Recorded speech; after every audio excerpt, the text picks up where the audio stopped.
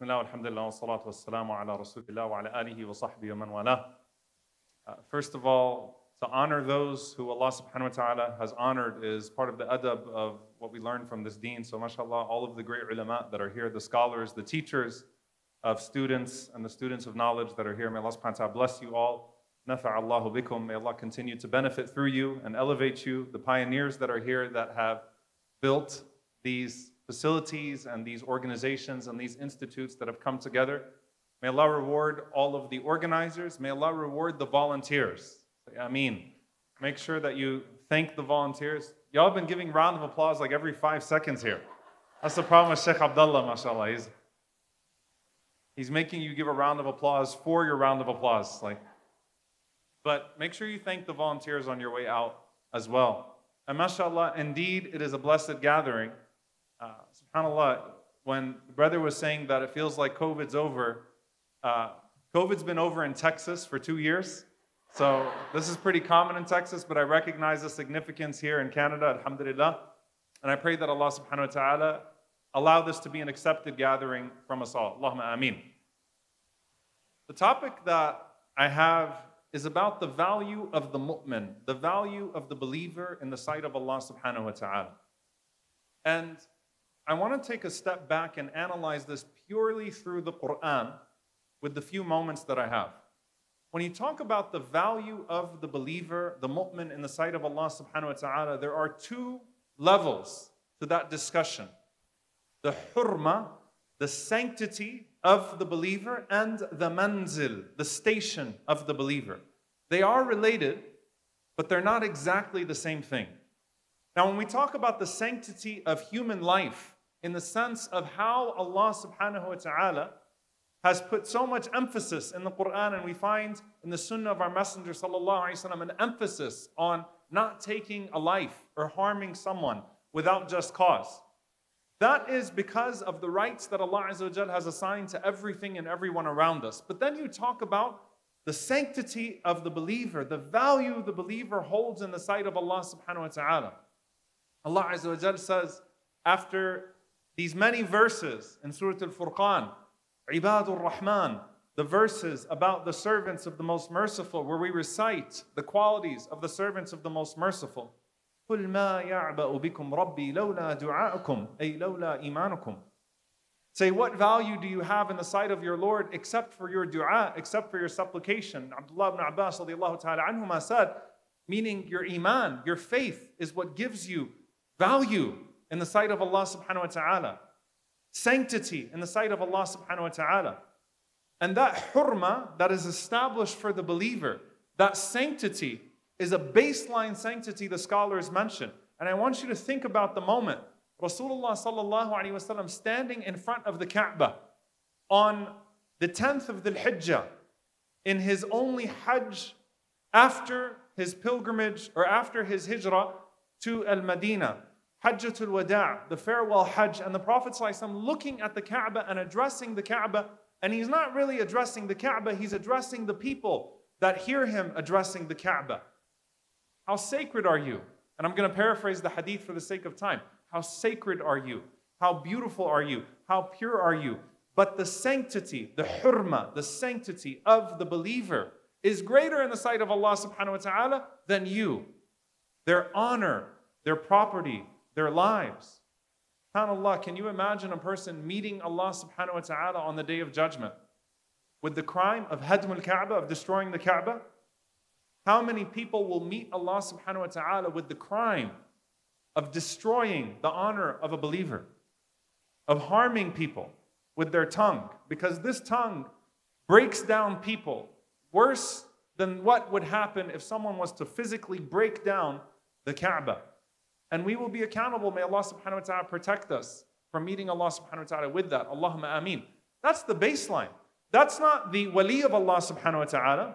That's not the muhsin, the person who excels. That's just the mu'min, the sanctity of the believer in the sight of Allah subhanahu wa ta'ala. When we talk about Palestine, may Allah subhanahu wa ta'ala liberate Al-Aqsa. Allahumma ameen. The sanctity of our mother who is being kneed in the face by a settler scumbag on her way to Masjid Al-Aqsa and hanging on, holding on to her mushaf, holding on to her dhikr, the sanctity of our uncle, the sanctity of our father, the sanctity of our brother, our sister, the sanctity of our child in Al-Aqsa, under the boots of occupation, is greater than the sanctity of Al-Aqsa itself, the sanctity of a believer.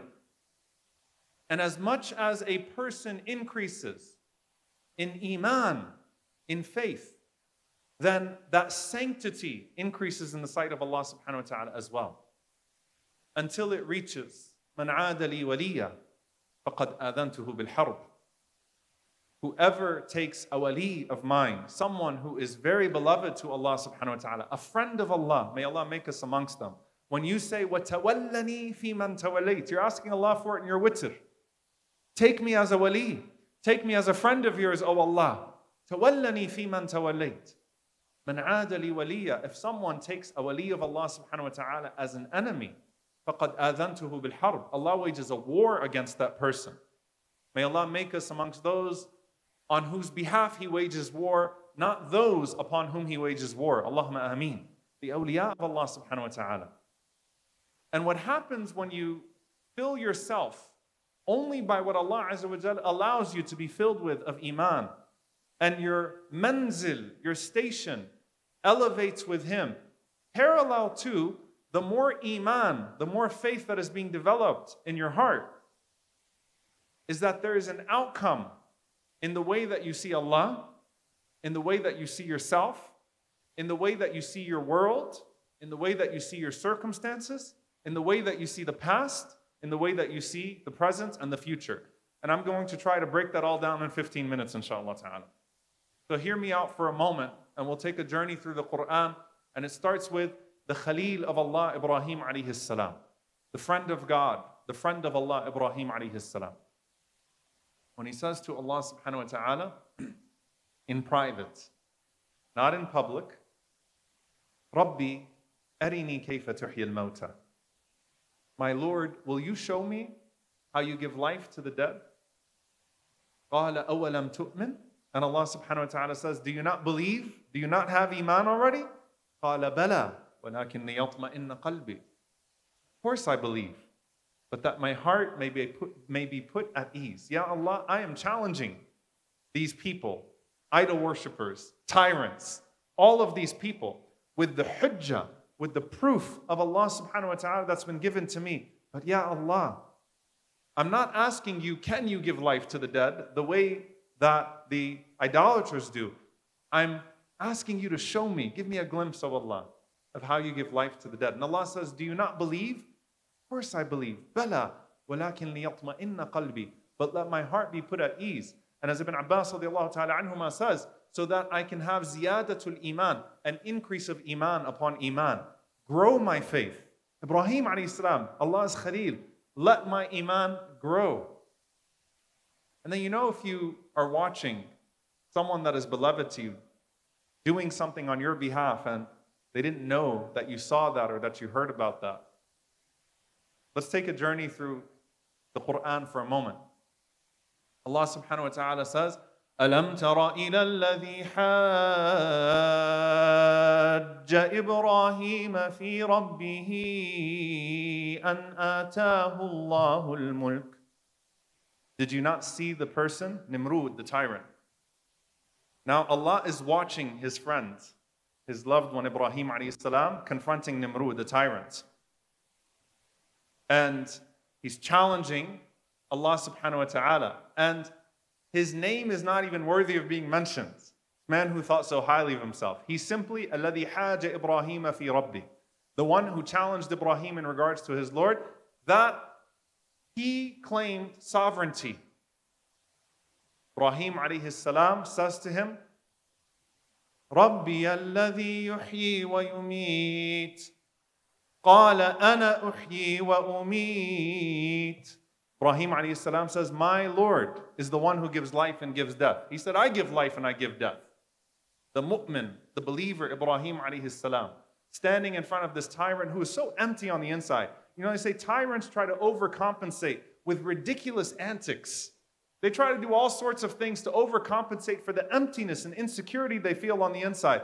So what does this powerful man do? A cowardly thing. He brings a man who was destined to be killed, or who was supposed to be executed, he says, you go free. Then he brings a completely innocent man and he kills him. So see, I give life and I give death. قال إبراهيم فإن الله يأتي بالشمس من المشرق فأتي بها من المغرب. Ibrahim alayhi salam says, Allah brings the sun from the east, so bring it from the west. فَبُهِتَ الَّذِي كَفَرَ. And he was completely baffled, lost, humiliated, disgraced. وَاللَّهُ لَا يَهْدِي الْقَوْمَ الظَّالِمِينَ. And Allah does not guide the transgressors.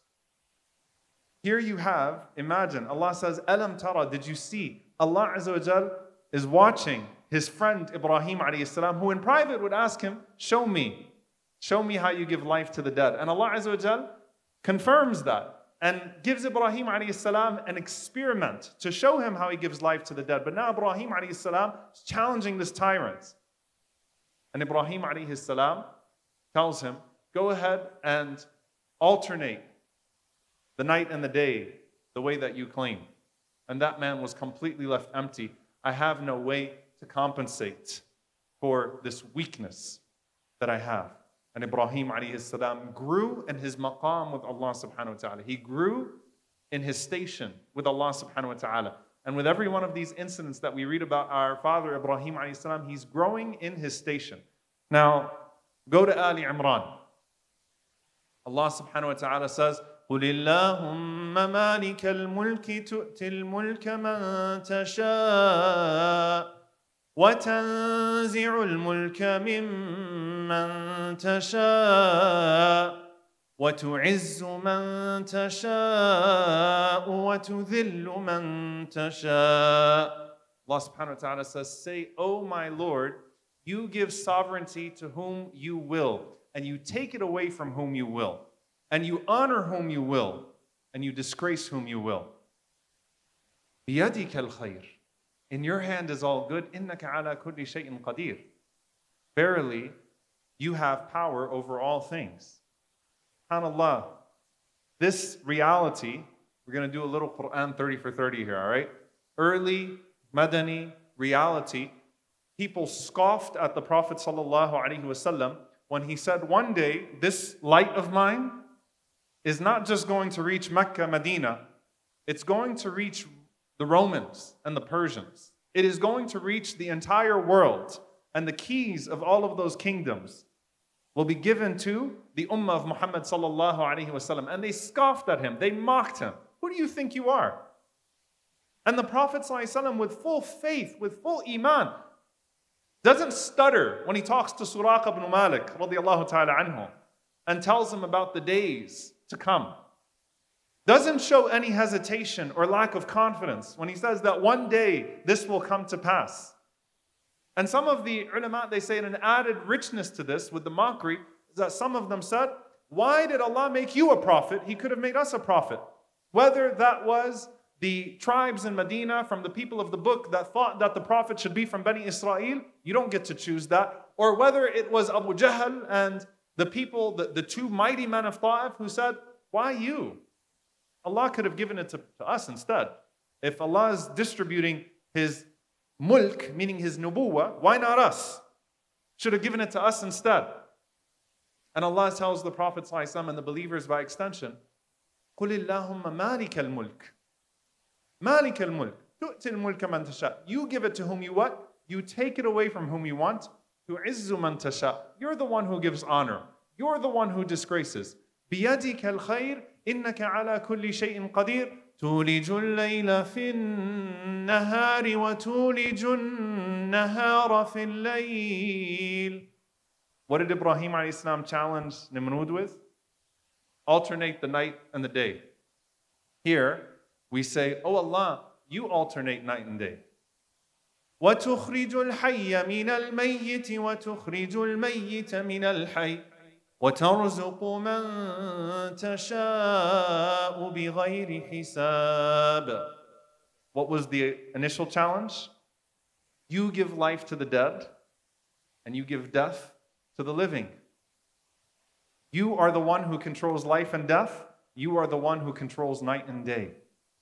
And that is the proof by which the believer continues to connect themselves to the giver of all things, and the giver of all things gives relative to Iman, relative to the increase of faith.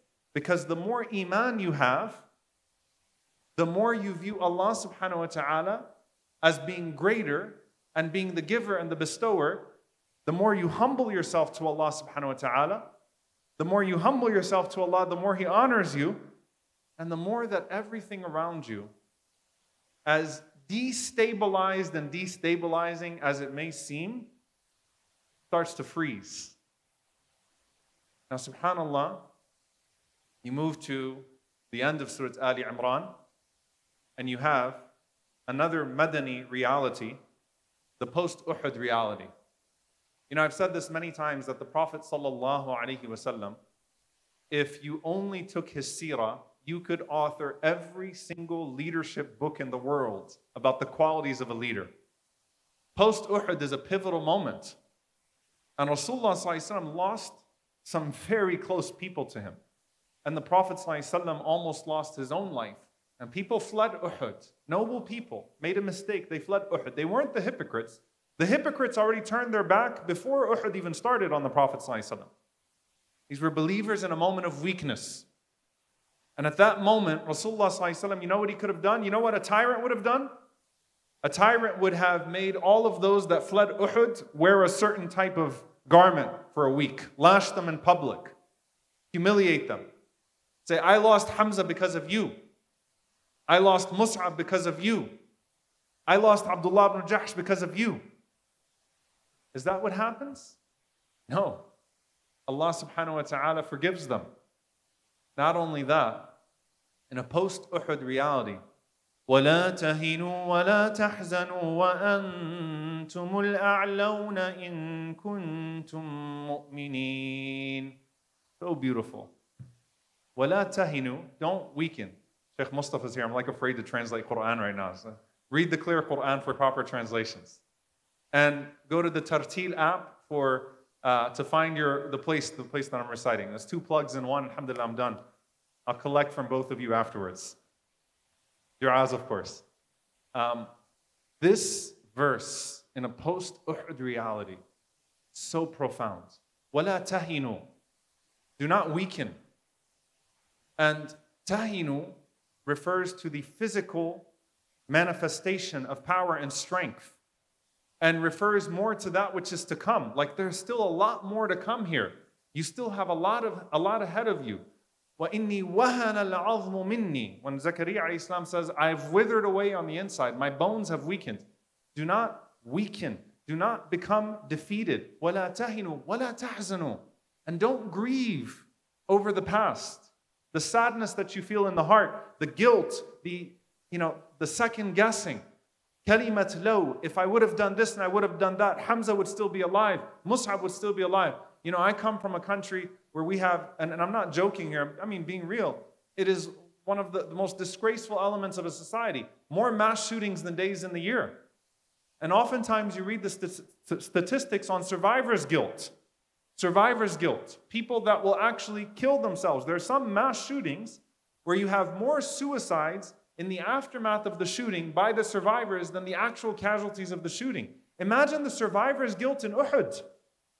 Imagine, like, I saw Hamza radiallahu anhu fall. I saw Mus'ab fall. I saw the best people fall. And Allah says, وَلَا تَهِنُوا وَلَا تَحْزَنُوا وَأَنْتُمُ الْأَعْلَوْنَ. You are the highest. You are the best community. And don't be demoralized and paralyzed for what is to come, nor paralyze yourself with grief over that which has passed. وَأَنْتُمُ الْأَعْلَوْنَ إِن كُنْتُم مُؤْمِنِينَ. You are the highest. You are the best community. You are the most beloved community to Allah.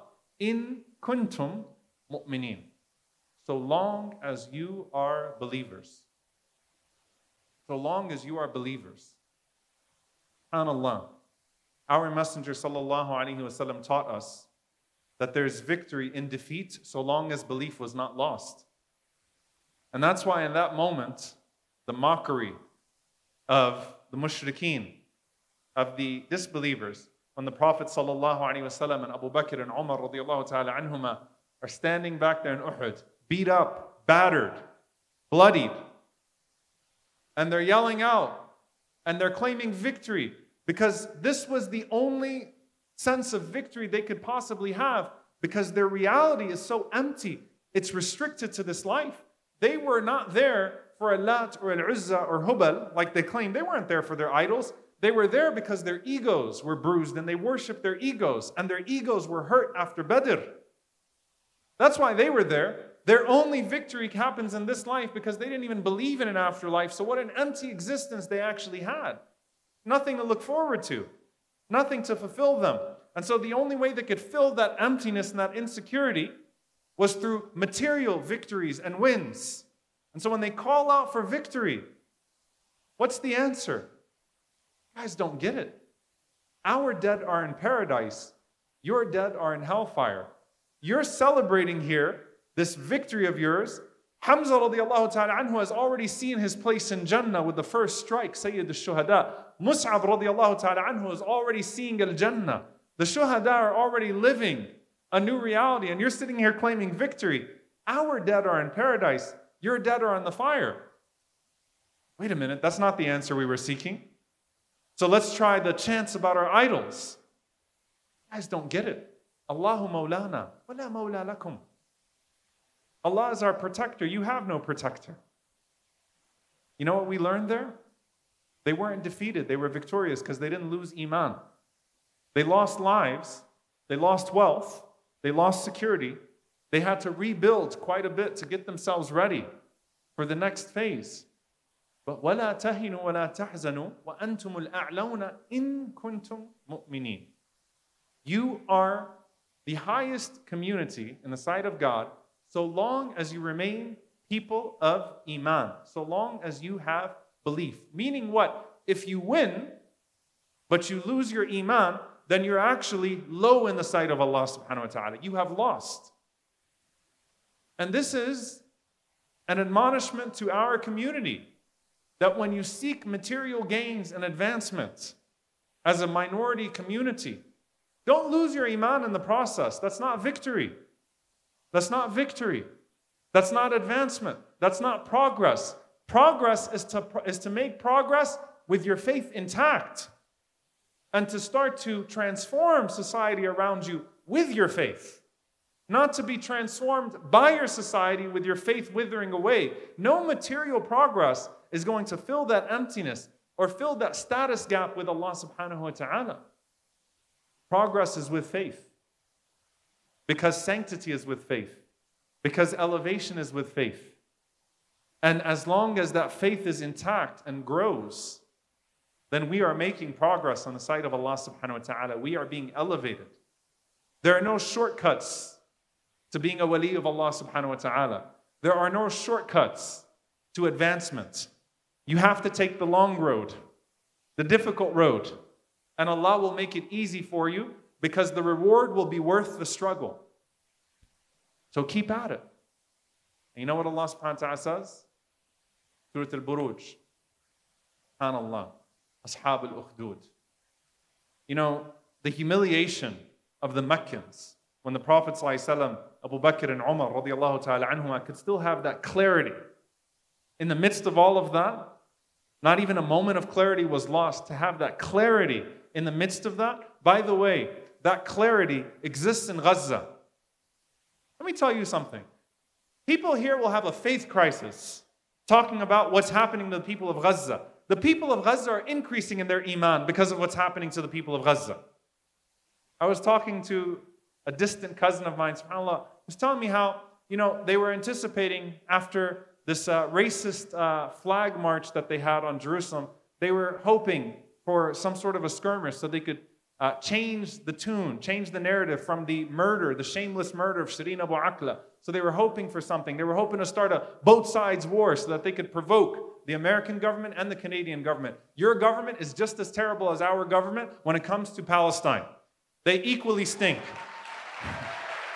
So he was saying The only concern they have when the airstrikes come and the bombings come is how they're going to get to Fajr the next day. These people don't delay a salah. They don't delay a wedding. They just put them all together. Something we should probably try in the West as well. You know, instead of the individual expensive weddings. They are growing in their faith. They're not losing. لا تزال طائفة من أمتي منصورين لا يضرهم من خذلهم. There's a group of people from my ummah, they're always supported. They are not saddened. They are not harmed by those who turn their backs on them, because they are not turning to the world for help. They're turning to Allah subhanahu wa ta'ala for victory and elevation. There's a quality inside of them. ارتفاع الإيمان, ارتفاع المنزل, the elevation of faith, the elevation of a station. And so they see themselves as making progress. And they're coming close to Allah subhanahu wa ta'ala. They have not withered, so why are you withering? They are not in crisis. Why are you in crisis for them? They're telling you to thabbatu. They're telling you to have thabat, to have firmness with them. They're telling you we're okay because we are coming closer to Allah subhanahu wa ta'ala. What does Allah subhanahu wa ta'ala tell us in Surah Al-Buruj? إِنَّ الَّذِينَ فَتَنُوا الْمُؤْمِنِينَ وَالْمُؤْمِنَاتِ ثُمَّ لَمْ يَتُوبُوا فَلَهُمْ عَذَابُ جَهَنَّمَ وَلَهُمْ عَذَابُ الْحَرِيقِ. Allah Azza wa Jalla says, those who put the believers, look at the wasf, look at the characteristic that Allah is drawing upon. Those who put the believers to trial and did not repent will have a grievous punishment ahead of them. No material victory can put off the eternal torment that awaits them. So those who put the believers to test, to trial, Ashab al-Ukhdud, a group of innocent people thrown into a ditch and lit on fire. ثُمَّ لَمْ يَتُوبُوا. And they don't repent. So Allah is opening the door to them to repent. فَلَهُمْ عَذَابُ جَهَنَّمْ وَلَهُمْ عَذَابُ الْحَرِيقِ. إِنَّ الَّذِينَ آمَنُوا وَعَمِلُوا الصَّالِحَاتِ لَهُمْ جَنَّاتٌ تَجْرِي مِن تَحْتِهَا الْأَنْهَارُ. Those who believe and work deeds of righteousness have paradise beneath which rivers flow.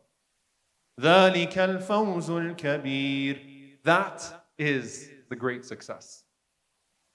Because their Iman was not burned in that fire. Therefore, the reward for their Iman is preserved. Those people that put them to torment did not have the quality of faith that guarantees them that safety and that security and that elevation and that station with their Lord. It's Iman that raises you up. It's faith that raises you up. And the more that your faith rises, the more that everything in the world starts to make sense. I end with two things in this regard. The Prophet ﷺ told us that there would come a time that a person would wake up in the morning, a mu'min, a believer, and they go to sleep at night without belief, a disbeliever. And vice versa. You go to sleep a believer, you wake up a disbeliever. And so Iman is there sometimes and it's not there sometimes. That's not because Allah subhanahu wa ta'ala is playing with our hearts. That's not because Allah subhanahu wa ta'ala is oppressing us or wronging us. That's when your Iman becomes so flimsy due to you conditioning your faith upon material things. I had a good day at work, I'm going to sleep on Alhamdulillah. I had a bad day at work, I'm going to sleep with, I don't know if God exists. I mean, this is the variation, right? You condition your Iman upon material success, whereas the Messenger ﷺ taught you to believe in Allah without condition, and as a reward for believing in Allah without condition, your condition would perpetually improve until you meet Allah subhanahu wa ta'ala in eternal bliss. That's the deal. The deal in Medina with the Messenger ﷺ and the Ansar was what? Even though the Prophet ﷺ was talking about Rome and Persia and Islam spreading throughout the world, the Prophet ﷺ did not say to the Ansar, I'm going to turn Medina, or I'm going to turn Yathrib into a world-class city. I'm going to build you an airport and maybe one day a clock tower here too. You know, all types of worldly promises. All of these people are going to come to you. Medina is going to have hotels and gardens. Wait till you see. None of that. What does he promise them? In exchange for Iman, Jannah, paradise. The other stuff is secondary. The other stuff is bonus. The other stuff is bonus.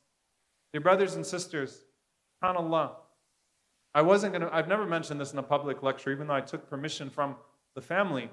One of the prisoners of the Holy Land Foundation, the HLF-5, that was shut down in the United States, one of the 5 HLF-5 prisoners, I was performing the nikah of his son a few months ago.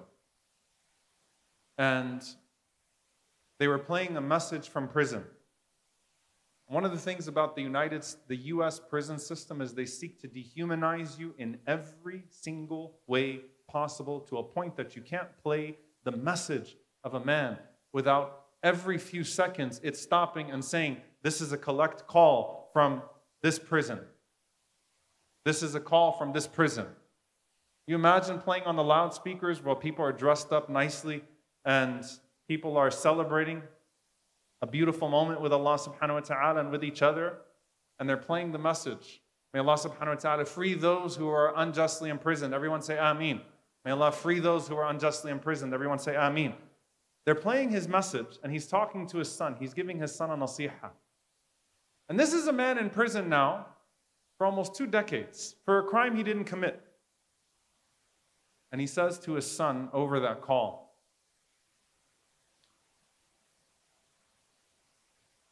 he says, learn to compromise in everything except your deen. Wallahi, he said that sentence. I said, subhanAllah, a man from prison.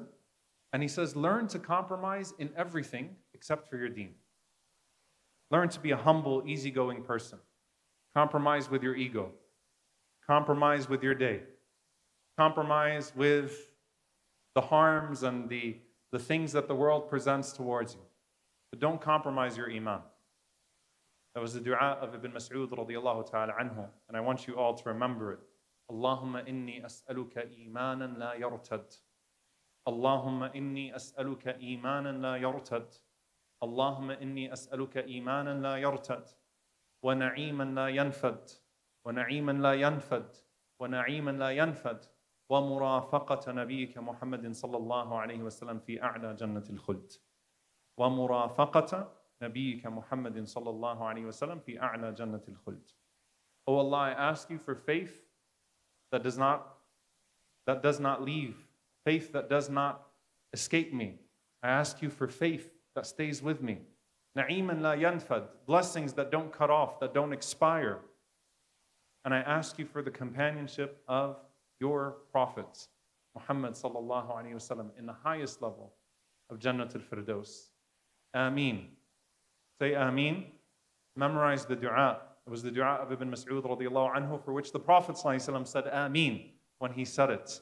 We ask Allah subhanahu wa ta'ala for iman and kamila, for full faith, yaqinan sadiqa, for true certainty, and for amalan mutaqabbala, for accepted deeds. Allahumma ameen. Dear brothers and sisters, alhamdulillah, I'm done now, but I had the blessing of meeting a beautiful brother backstage, alhamdulillah. And by the way, I'll tell you, abshiru, glad tidings for everyone. I have never seen more people embracing Islam than I have in the last 2 years. I've never seen that in my life, alhamdulillah rabbil alameen. So I met Mark backstage, and Mark, inshallah ta'ala, is going to come up and take his shahada, so I'm going to ask Mark to come to the stage.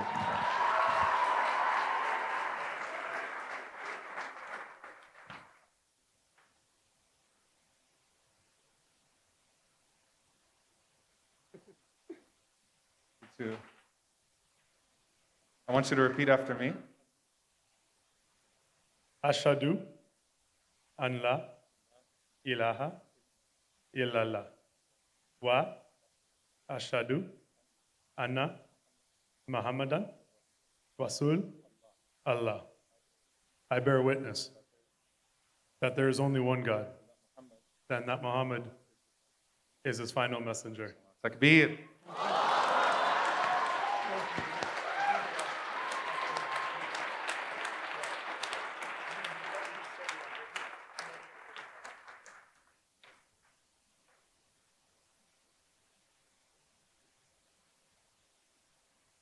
Allah bless you. Please make dua for Mark. May Allah subhanahu wa ta'ala bless you. May Allah subhanahu wa ta'ala keep you firm. May Allah keep faith strong in your heart. And may Allah subhanahu wa ta'ala elevate you until you reach the position of our beloved Prophet sallallahu alaihi wasallam in paradise. And may Allah join us with you. Everyone say Ameen. Jazakumullahu khairan. Wassalamu alaikum wa rahmatullahi wa barakatuh.